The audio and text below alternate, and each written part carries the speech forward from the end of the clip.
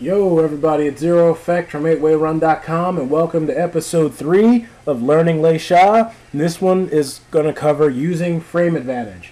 I'm not sure how many parts this one's going to be because there's so many things that you can really do. But what we're going to do here, first of all, we're going to switch the ring just so we can get some more room here. But frame advantage is one of the things that LEIXIA' really shines in. She has really good frames. She's really safe. And if she's not knocking you down, chances are you're at a serious disadvantage in frames. Because of this, she can be played in a very aggressive fashion. So with that said, let's get started. Obviously, a universal attack that leaves a lot of people at advantage is her 2A. Most characters' 2As do the same thing as hers. One thing to note about her 2A, though, is that it has much more range from crouch as it does from standing.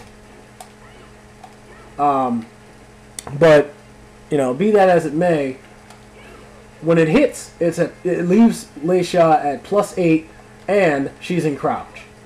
And you really can't ask for a better scenario. Catching step with this move, putting her at +8 means that there's certain things that that you can now do that are now uninterruptible. And to prove that, now, if I get hit with 2A, I cannot. If you look at the button display, if you can see the buttons at the bottom, I am mashing up or down, trying to quick step out of the way, and I just cannot do it. You see, she started the move there, but she just does not have the frames to sidestep 6KK on hit. If you block it, you can, but on hit, there's nothing you can do. If I try to backstep, nothing doing. I can do that because a character-specific, backstep evade will work in that situation. However, if LEIXIA' does full crouch 3B, I can't do that anymore. And even this is pretty much impossible to step at -8.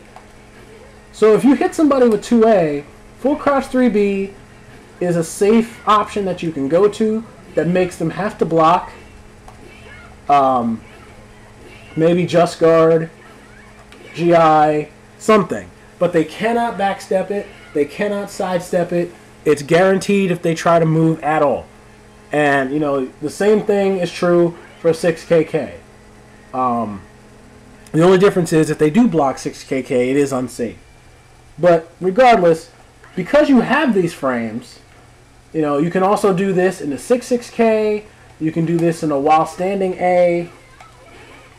And as you can see, I'm mashing the B button, but I'm still getting counter hit, even though my move is faster than Rising A. Rising A is about 18 frames. BB is 14. So mathematically, BB should win. But because 2A gives her such frame advantage, she can continue pressuring her opponent with slower moves, and they have to respect being at such disadvantage. They have to block, and that's where your mix-ups can come in. After 2A hits, you're in crouch, remember? So you get that 50-50. Full crouch 3B, while standing A plus B, 6KK, you can step forward and throw. As long as they're respecting the fact that they're in disadvantage, you can mix them up endlessly. If they don't respect it, well, they can go for a ride. Now, that's just with 2A. 6KK produces a similar result. 6KK also leaves LEIXIA' at +8 on hit. It does more damage than 2A, and it basically leaves her in the same position, in crouch, +8. Now, because of that, she can pretty much do this all day unless the opponent realizes, I need to block. I can't step. I can't backstep. And I certainly can't attack. The only thing I can do is use some kind of a backstep evade that gives her a boosted backstep. But other than that, you really can't do a whole lot. Most of the characters can't do a whole lot. There are a couple. I believe there's one that can just backstep it clean. But I'll leave that to you guys to figure out for yourselves. But for the most part, if Leixia hits you with 6KK, you must respect the follow-ups. And that's one way to keep pressure. The other thing is, if you know that they're going to try and backstep, you can use things like 6BB. Because it's going to read their backstep, it's going to catch them for a counter hit combo, and that's going to be all kinds of damage that they don't need. You know, there's other things. You can do this into 4-4A, so that if they step, they get run countered there as well. You know, there's so many different things you can use. 6-6AA, full cross 3B, 6-6K, which also gives frame advantage on hit, and we'll move on to that next. 6-6K on hit, if they try to attack you, again, this is just going to keep hitting them all day. 2A, it puts you in back turn, so there's not a whole lot you can do.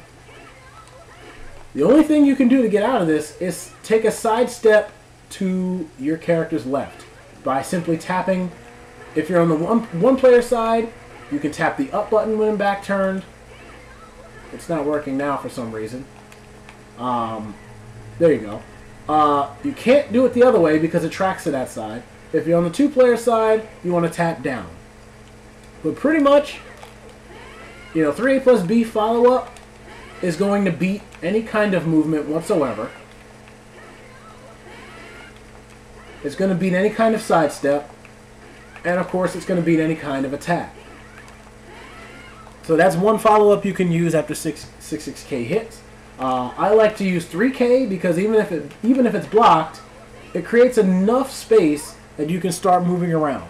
If it hits, well, 3K also gives frame advantage. Not quite as much as 6-6K. I believe it gives +4, 3K.